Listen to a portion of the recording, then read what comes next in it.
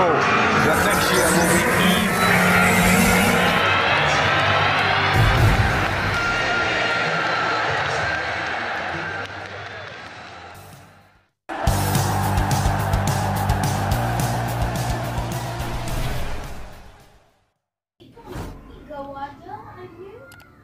Manchester United aiming to complete 5 signings this month.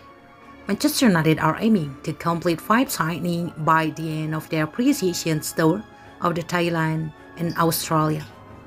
United had a bid accepted for Feyenoord left-back Tyrell Malacia, agreed a fee in principle with Barcelona for midfielder Frenkie de Jong, and submitted a bid for Ajax defender Lisandro Martinez last week.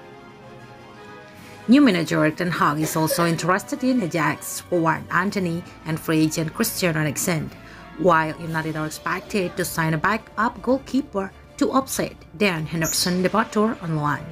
United are aiming to complete some signing before they fly to Bangkok on Friday, and plan to finalize other deals during their tour of Thailand and Australia.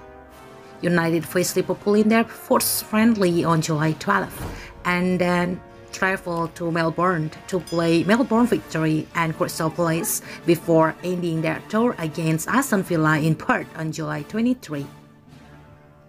Malacia has completed 1 round of medical tests at United's Carrington Training Complex and returned this morning ahead of signing for the club. De Jong, 25, is Ten Hag's principal target, as he has priority shot control in midfield despite the absence of a defensive midfielder. Ten Hag's preference is to sign a flexible forward to balance a lopsided attack where there are 4 left-sided wingers. Although United's plans could change amid fresh uncertainty over Cristiano Ronaldo's future. United high-ticket Lions move for Malacia, 22, and have moved it for Martinez, 24, also wanted by Arsenal.